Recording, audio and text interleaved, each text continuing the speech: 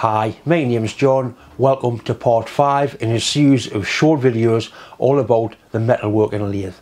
In this episode I'm going to cover machining to a shoulder. Machining to a shoulder is a very common operation on a metalworking lathe. It's quite easy, but it is also quite easy to get it wrong. Anyway, that's enough talk. We'll bring the camera in, I'll show you what tools I'm going to use, and we'll see if we can get a nice machined shoulder. By machining to a shoulder, what we mean is the distance between there and that shoulder. That's actual shoulder there.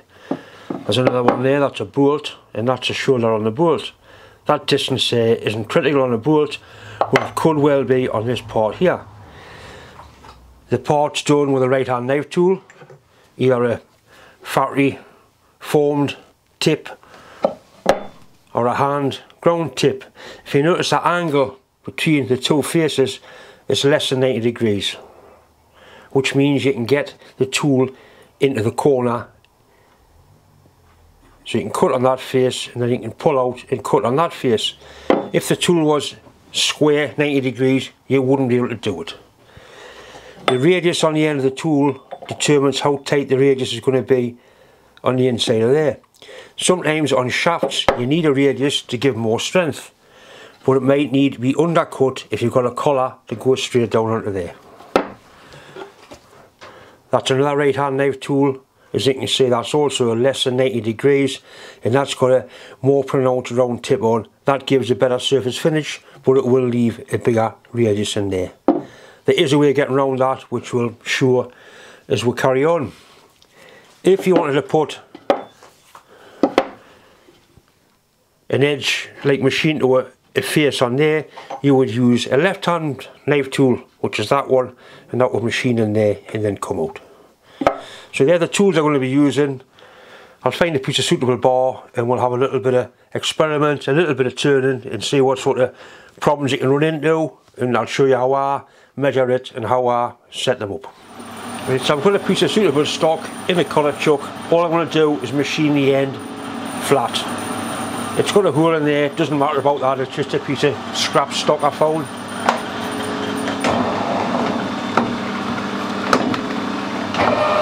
Right, so I'm going to face the end using the right hand knife tool again.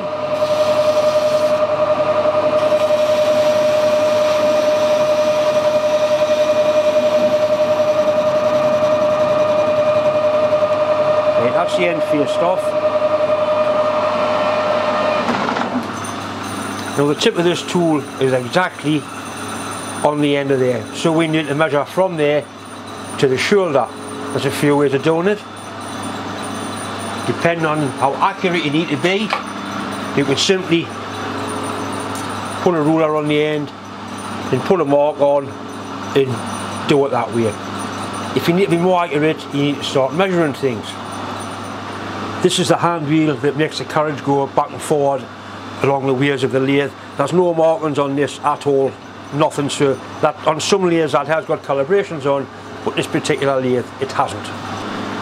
The lathe compound slide is calibrated in metric in this particular case, so what you could do is turn the compound slide to be in line with the wheels of the lathe and use that to dial in however far you wanted to go with your shoulder.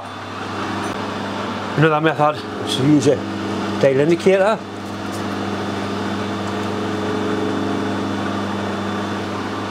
It's just a magnetic indicator. You can set that to 0. This one happens to be imperial, but you can get metric as well. So you can set that to 0 and wind in your carriage for whatever distance you wanted the shoulder to be, but not fully there. Suppose we wanted 200 thou, we'll bring it in to 5 thou less than 200 and do your machining up to there, and then your final cut you bring it into the 0 and take your final cut.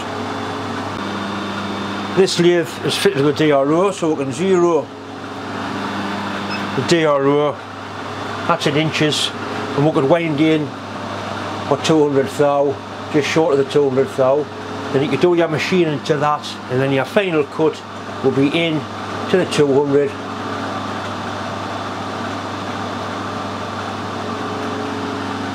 Then you would machine away from it, and that would leave the shoulder. You can also zero that, and then you can machine up to 0. When it's at 0, you know you're good.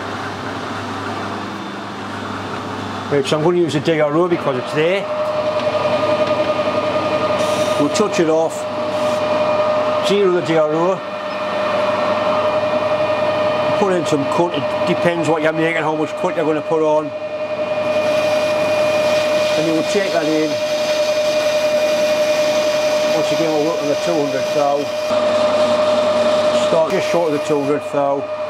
And you another cut.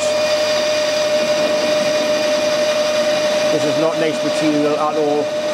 Doesn't like it.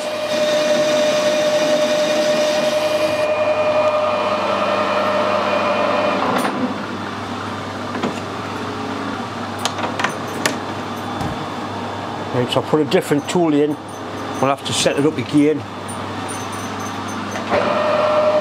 We'll reset the 0.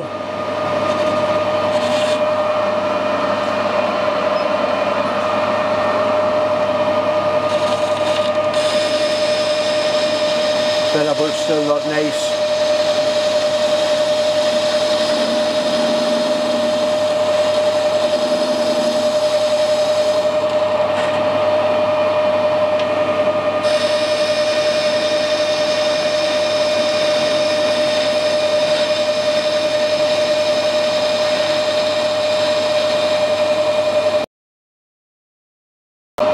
On a smaller lightweight lathe, you may want to lock off the carriage so it doesn't move, and all you would do is wind that out,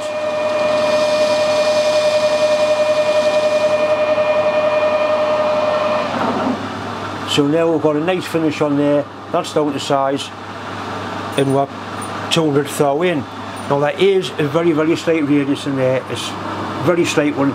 Sometimes you don't want a radius in there, so you do, you'll put a parting tool in there and just take a very light cut with a parting tool to take it out.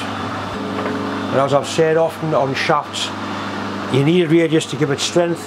If you look at a car crankshaft or a steam engine crankshaft, they have got a beautiful fillet on where the crank web turns into the crank journal, and that's pure and simply to give strength.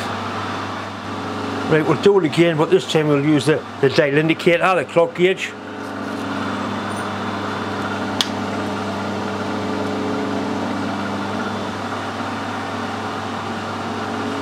So the first thing is to face the end of the bar.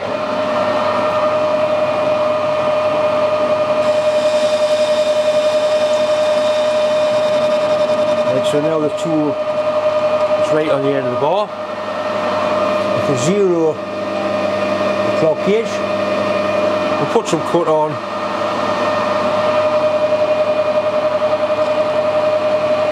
Right, and then we'll go in for, there's 100 thou, 195 thou. Right, so once again, it's on 0.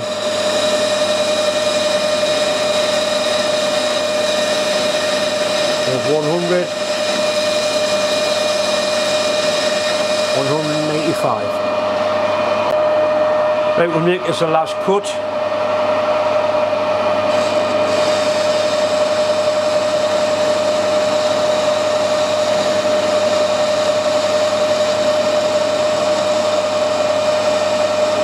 Right, that's 195 there, and we'll put the last 5 thou on, which is there. Bring the tool out,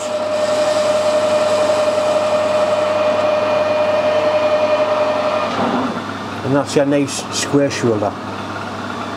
As I've said, there will be a little radius in there, so if we put a parting tool in,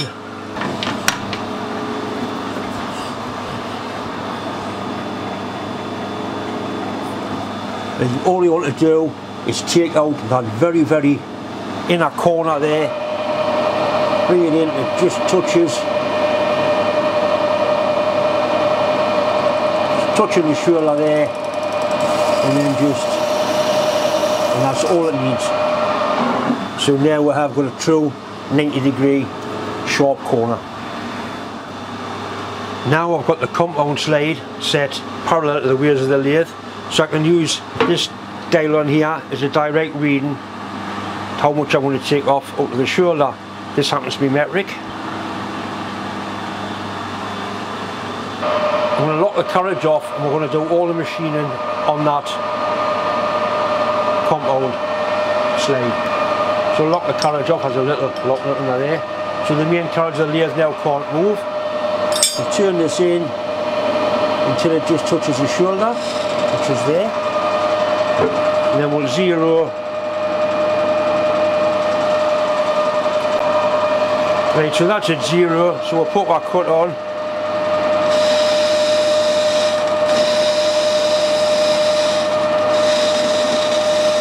We need, say, 2 mil, so that's just short of 2 mil there. So we'll bring it back. Put some more cut on. Right, so we'll take the last cut onto the shoulder.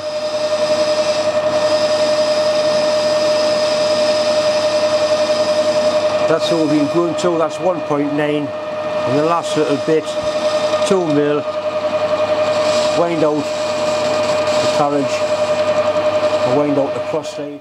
I hope you managed to pick 1 or 2 little bits up from there. Having a DRO on the lathe does make it easier. It's not more accurate, it's just easier. As I've shown, you can get away using the compound slide, you can use a dial gauge.